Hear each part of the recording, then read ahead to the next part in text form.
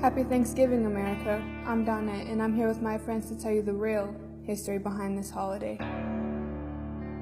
Growing up, I knew that what they told you in school about Thanksgiving wasn't true. That's not the true story. The true story behind Thanksgiving was, after every killing of a whole village, these European settlers celebrated it, and they called it Thanksgiving. But it wasn't until Abraham Lincoln became president that it became an official holiday. He ordered 38 Dakota men to be hung for war crimes.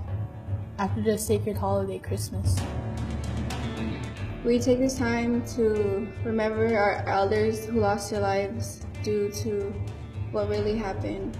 Usually my mom makes a Native American dish for us and we pray. Growing up, I would be kind of annoyed that they didn't know what actually happened on Thanksgiving and that they're actually celebrating the deaths of many people and many tribes that were lost.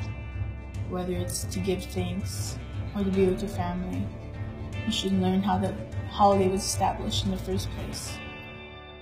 I'm thankful for being born indigenous to this continent. I'm thankful that I still have my culture. I'm thankful that my elders kept our culture alive all these years.